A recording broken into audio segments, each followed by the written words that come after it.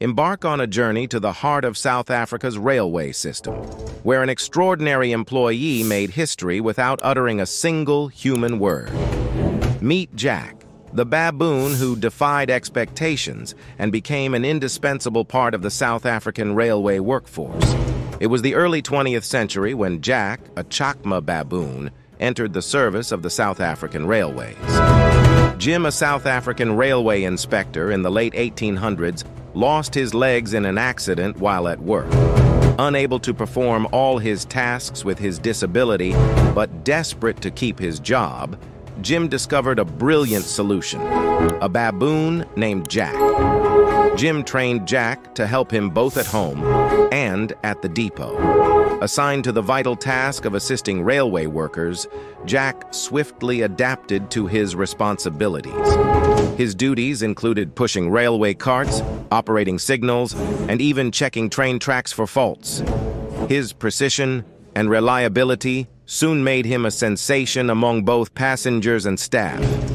What set Jack apart, however, was not just his impeccable work, but the surprising fact that he was compensated for his efforts. Yes, you heard it right. Jack, the baboon, received payment for his services. Jack's compensation wasn't in the form of traditional wages. Instead, he received a unique reward system. As he flawlessly executed his duties, Jack was rewarded with treats, fruits, 20 cents per day, half a bottle of beer per week, and even special privileges.